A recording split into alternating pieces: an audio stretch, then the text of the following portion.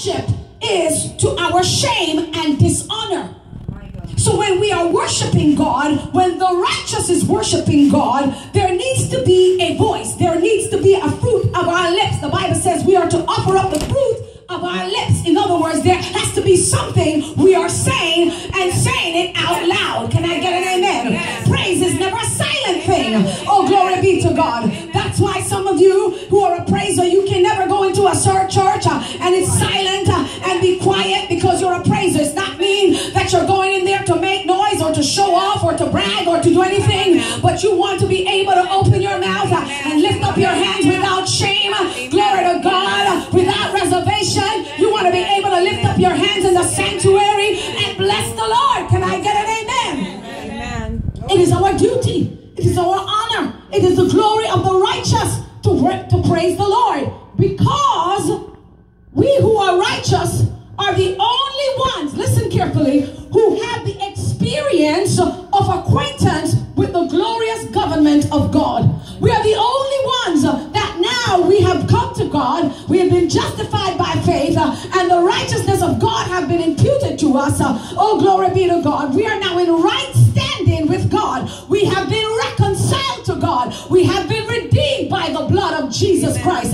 We are now walking with him. We are now talking with him. Oh, glory be to God. And now we have been made righteous. Hallelujah. The Bible says we are the righteousness of God in Christ Jesus. Not our righteousness, because our righteousness is like filthy rags, but the righteousness of God has been placed upon us, that when God sees us, he sees the blood of Jesus upon our souls. He sees that we are righteous.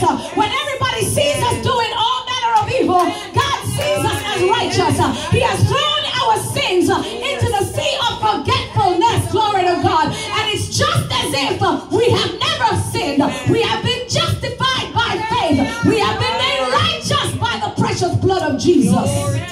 The righteous have a right to praise God. I said the righteous have a right to praise God. Hallelujah. We alone, we are suitable for praise. I said we are suitable for praise. We have been qualified, hallelujah, for praise. We have been qualified for praise. Can you say amen? Amen. Unbelievers who never tasted his goodness cannot praise him from the heart. Amen. God has no pleasure in his name being proclaimed from unholy tongues. He has no pleasure in the dead in Christ, in the dead people who are dead in their sin, to praise him. He has no pleasure in the ungodly praising him. If the ungodly or a hypocrite attempt to exercise praise, it will turn into reproach and dishonor God rather than praise to God. God will never inhabit the praises of people who do not belong to him. He will never come and sit and dwell among people whose lips are far from God, whose hearts are far from God. Can I get an amen? The Bible says with their lips they praise me, but their hearts are far from me. Glory to God. And God is saying, I want people who are drawing near to me, who are in right standing with me, who have been justified by faith, who are walking with me, who are talking with me, who are in relationship with me. I want the righteous to praise me. Is there any righteous people in the house?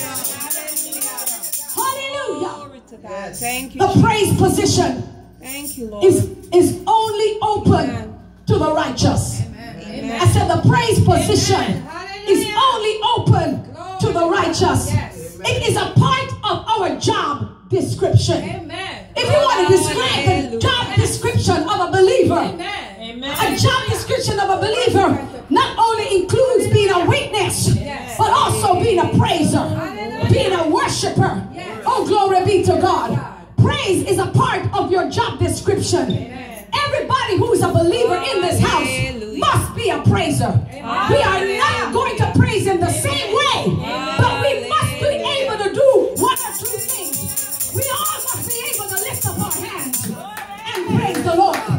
We must be able to clap our hands and praise the Lord. We must be able to open our mouths and praise the Lord. It is a part of who we are. Praise is what I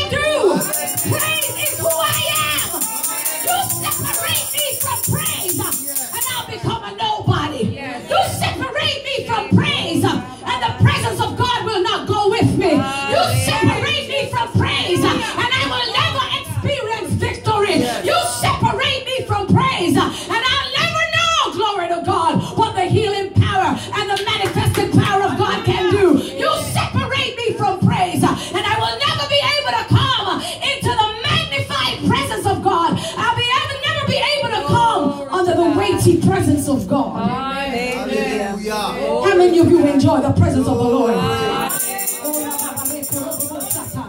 How many of you just feel really bad in your heart when you can't feel God the way you know you can feel God? How many of you just feel away in you when you can't feel God, when you can't touch God?